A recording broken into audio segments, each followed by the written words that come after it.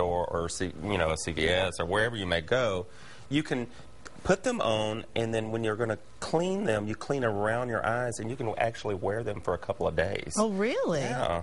And so you just use a Q-tip and just lightly clean around the eye, and then wash the rag of your face, with a wash rag or whatever, Yeah, well, I wore them for the first time this week. We had a photo shoot, I was just telling you, and the makeup artist put some on me. I'd never worn them before. And you felt like they're tarantulas on your eyes? Like, oh my gosh, this is so weird. But it really adds to the volume and the definition of your eyes. It does, and it just makes it pop and kind of open up. So how do you apply them? Because I didn't watch her do it. Okay, so the very first thing that I do is that I take it off, and then that's okay. Yeah.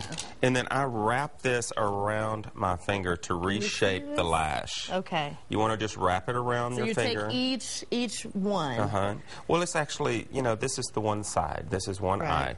So I wrap it around, and then the next thing I do is I put it back on the applique, and then I go back into it like this with your liner, and I go back over it to cover up the lash line so you don't see the actual seam. So that's an incredible trick right there off the bat. Okay. And that's one of my tips. And so then the next thing I do is I also use a dark glue.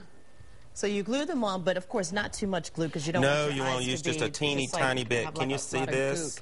So you just want to use a teeny tiny bit like this. And then just apply it on the lash and then stick the lash on your eye. And what I do is I let it, I just kind of fan it a little bit like this to dry a little bit. And then...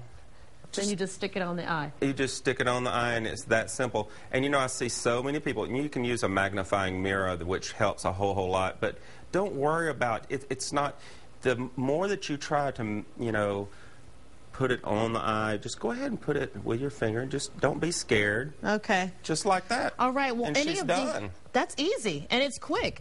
Any of these products you can get at CVS or any pharmacy, and they're all less than $5. So, and they're different colors, different lengths, and a different fullness of the lashes. If you need tips on how to actually put them on without getting them all over your eye, go to our website, KXAN.com. Thank you so much for being here. And that's a comparison to $30 in some of the department stores. Well, that saves you a lot of money. There you go.